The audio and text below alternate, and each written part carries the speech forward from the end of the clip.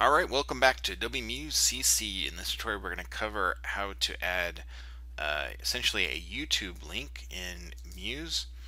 So looking at our site here, we have a home, about, portfolio, and contact page.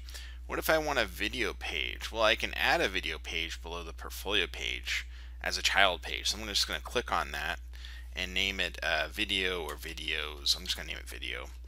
And then for this page, in order to see through the navigation, I would have to adjust on the master page the main menu here. So currently it's just showing, if we go to the options here, the top level pages, but I'd have to switch to all pages.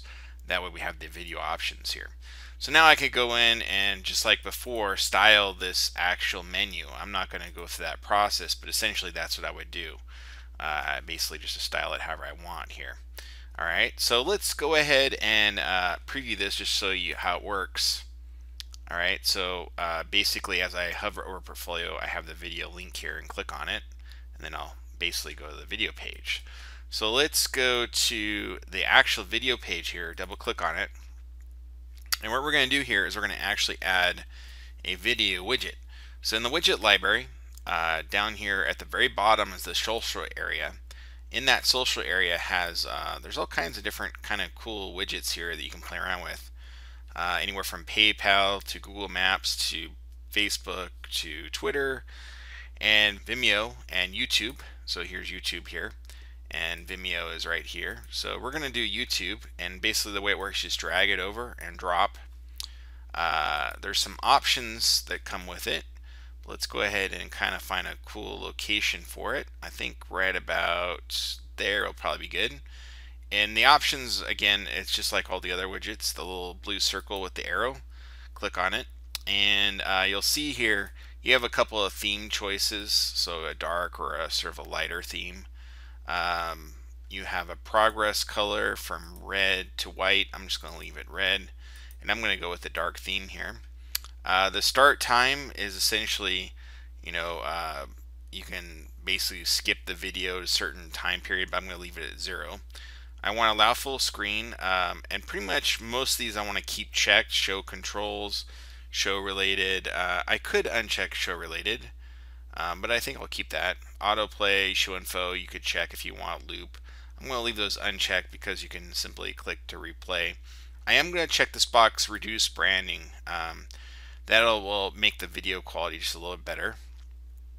And now we need a video. If we did this, preview it, it would basically be this video from Adobe, but I actually want to insert my own video.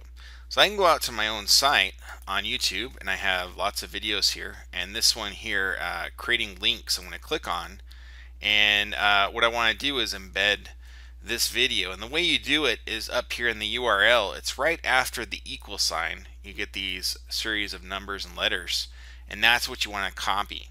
So just copy that, Control C or Command C on a Mac, and then basically we'll paste it in here by hitting Control V or Command V on the Mac right here where it says Video ID. So as soon as I do that and click out, it will start to update here. It'll take a few seconds. And then to actual preview it, all I gotta do is click on the preview button here. Let's go ahead and do that. And if I want to play my video, I just click the play button here, and I'll be talking, so it'll be like a double loop of myself, which will be kind of strange. I'll go ahead and pause it here. I have the ability to add closed caption, the settings here, so you can adjust the quality, and of course you can go full screen there, which is pretty cool. And then you can just hit the escape key to escape out. But pretty cool and easy to add video. Once you have it in there, you're pretty much good to go. Now, once you select the video here, can you add, like, for example, a stroke around it? Well, yeah, you can. I can do that. I can add a stroke, a couple of points here, just to give it kind of like an extra border around. It typically, doesn't quite line up always all the time, but let's see how that will look. Let's see. Let's go ahead and give it, like, exaggerate, maybe 6 point. We don't need to apply a fill. Let's add a stroke, and let's do the preview again and see how this looks. Here in the actual render video, it looks better. It has a nice clean render, and this is typical that the way it looks before you hit preview, it's not going to look as good. So now I get that red frame around it if you wanted to have that with the stroke. Again, I'll pause it here. I can go full screen and then hit escape again. But that's pretty much it. I mean, that's pretty much the options you have. The other one, the other widget is the for video is the Vimeo, and this one is pretty much the same. As you drag out, you get the video ID and a couple other options here. But yeah, so if you use Vimeo, you can pretty much do the same thing. I use YouTube, so I'm gonna go ahead and delete that. So that's it for basically working with video. We don't have the ability yet to add direct video, from like a MPEG type video yet, but I'm sure that's coming soon to Adobe Muse. So until next time, cheers in Adobe Muse CC.